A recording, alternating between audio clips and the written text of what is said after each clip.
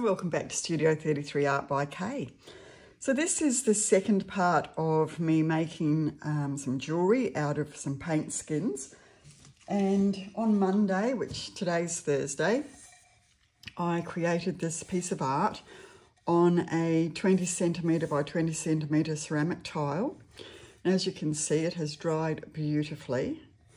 I used some this little pigments, and I also used some of the Eraldo di Paolo acrylic paint, all of which I mixed with the 3 Taubmans, and I've had that in the description box below exactly what I used. So as you can see, I mean, they've all dried absolutely beautifully. I love it. So the next step is to get the skin off the tile. Now, as I said the other day, you can pour onto some silicone mats, which are great, and it does peel just straight off those. There's no soaking or anything like that.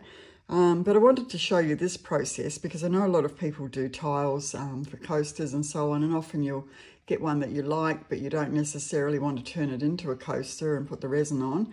Well, you can soak those and get the paint off. Now, not all paint lifts off as well as other paints. Some lift off better than others.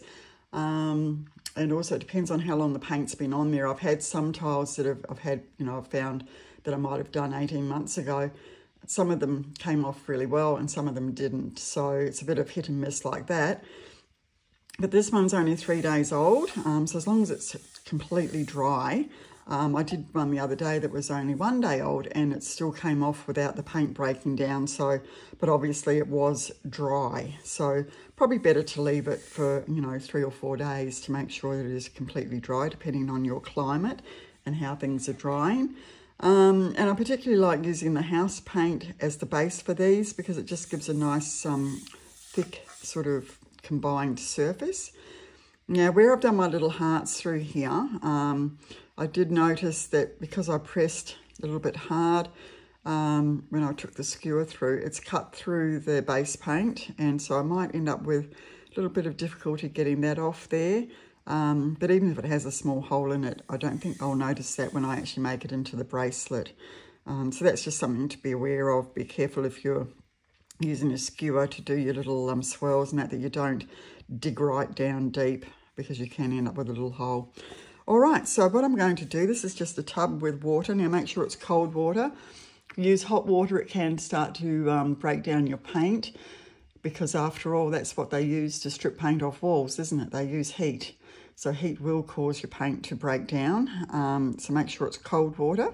So I'm just going to dip it in, let that soak for a minute or two, not too long. And then I'm just going to use I can actually do it while it's in there, just use my X-Acto knife just to cut along the edge of the tile there. And I'm going to do that round all 4 sides.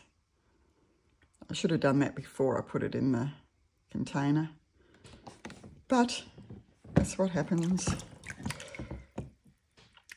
And then just round here as well. And this just makes it easier, when you go to peel it off. So just cutting through, pushing through to the tile. I'll do that on all 4 sides. Don't want to leave it soaking in there for too long. Although I did have some tiles that I put into some water a week or so ago, and I forgot about it for a good 24 hours, and actually they were still fine. But I probably wouldn't recommend doing that. And now I'll just do the last side. Just be careful with your X-Acto knife that you don't slice your finger at the same time. Okay, so I've let that soak, probably only for a couple of minutes. We'll see how we go. You don't have to soak it for too long. So I'll just take that off there. Move my bucket. Now, you still see me? I'll just tilt the camera slightly. I don't want my camera to fall off and end up in the water. So I'm just going to get a loose edge, create a loose edge, I should say, just where I've done my cut here. And then just gently slide the knife. You can see where I've cut, and that's peeling up nicely. So just sliding the X-Acto knife, pointing the blade down towards the tile though, so you're not going to rip your skin. And just gently slicing that through, just making sure you can still see. Yes, you can. If I soaked it a bit longer, it would probably come off a lot more easily. And now, I've gone all the way through there, I'm just going to gently start to peel it up.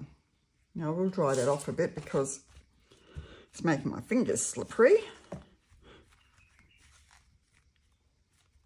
If you find it's not lifting up yet, you might just want to put it back in the bucket for another couple of minutes.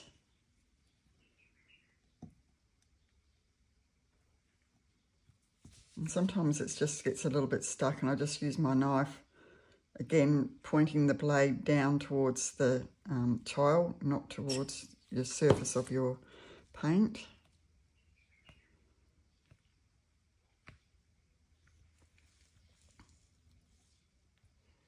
Some areas lift better than others. It's where I've done the gold and I've cut through that it's sort of making it a bit more difficult to lift.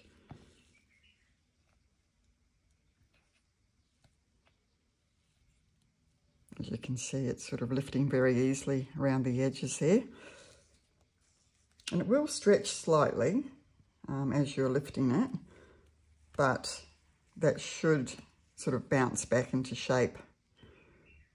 It's a little bit harder to lift there. I might just pop that back in for a couple of minutes.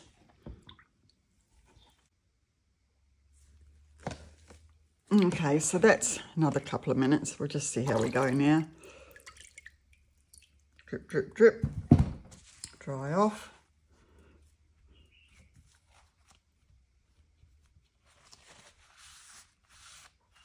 As you can see, even though that's been soaking in the water, none of the paint's come off.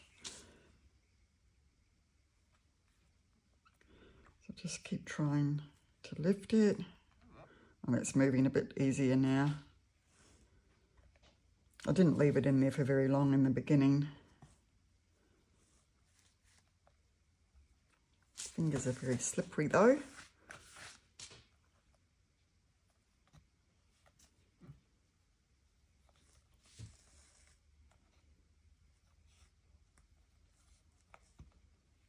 And let's start bringing it back the other way.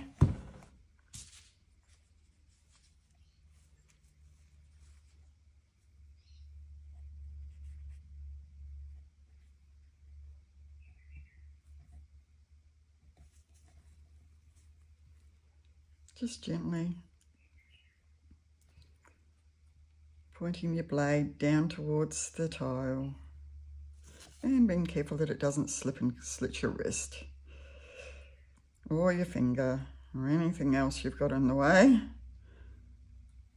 Very, very careful with these knives or blades.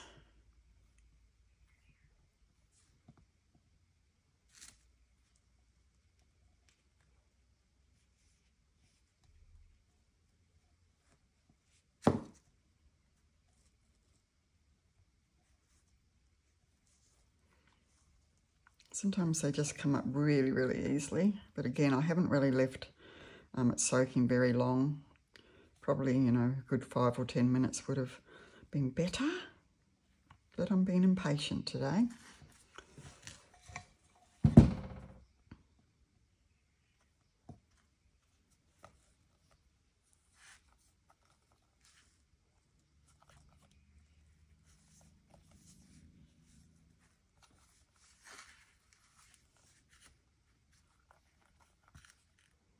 My fingers are really slippery, that's making it really hard.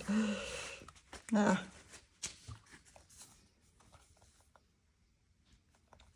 can see where I've done the swirls with the skewer, how it's cut the paint, the under base paint right down. So you do have to be very careful because it can make a hole. But you won't notice that when I put it on the bracelet anyway, because I'll be covering it with the triple thick varnish. And at worst, you'll just see a bit of silver coming through, or gold, whichever colour bracelet you're using. So it's not the end of the world. Okay, she's coming up quite well actually. It's just a case of being gentle. There you go. It has been removed. As I say, you can see the swirls where I've gone through with the skewer. But there's no actual holes there, so that's great. So there we go, there's your skin. And as you can see from using the house paint, it's got a really nice, thick surface. So it's really good for the skins. It holds together beautifully. It's just very, very plasticky. So it's not crumbly or anything. It's just, yeah, as I say, very plasticky. Okay, so I'll just let that dry now. I'm just going to place it on a piece of, in this case, baking paper. You could put it onto a silicone mat, nice dry silicone mat, or the baking paper. And I'm just going to let that dry now for half an hour. Make sure that it's completely dry before I do the next step.